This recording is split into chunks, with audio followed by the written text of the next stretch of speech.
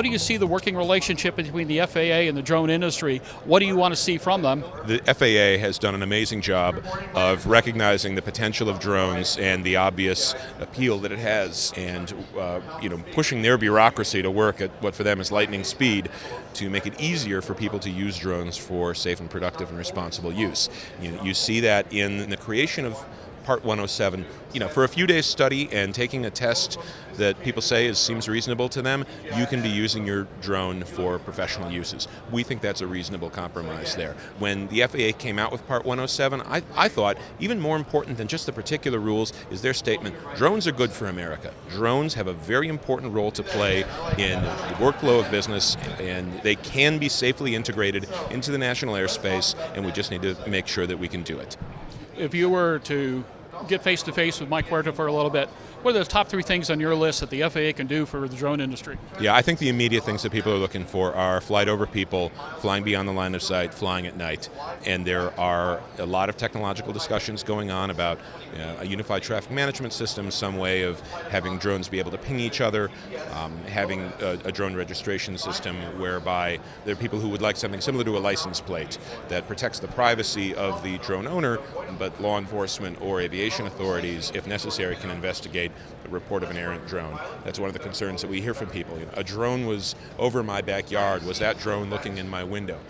You and I have flown drones. We know that far more likely that somebody's taking a picture of the sunset or the church steeple half a mile away than they were trying to look into your backyard. But people have these concerns, and until drones are more widely integrated into American life, there will be people who their first encounter with a drone will scare them.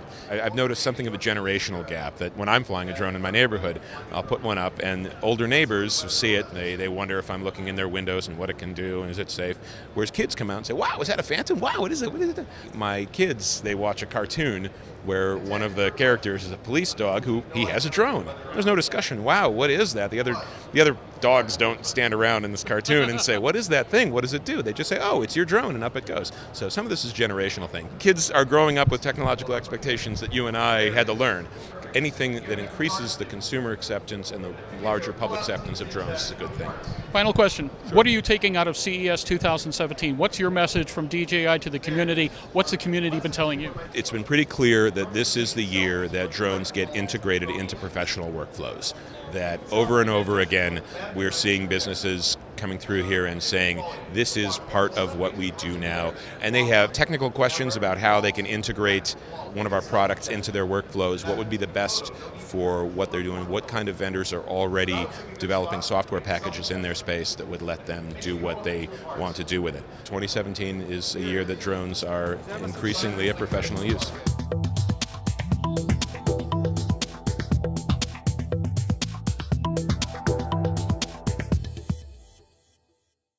Concorde's recombinant gas RG series sealed battery technology produces a high-performance battery with the advantages of being pre-tested and fully charged at the factory.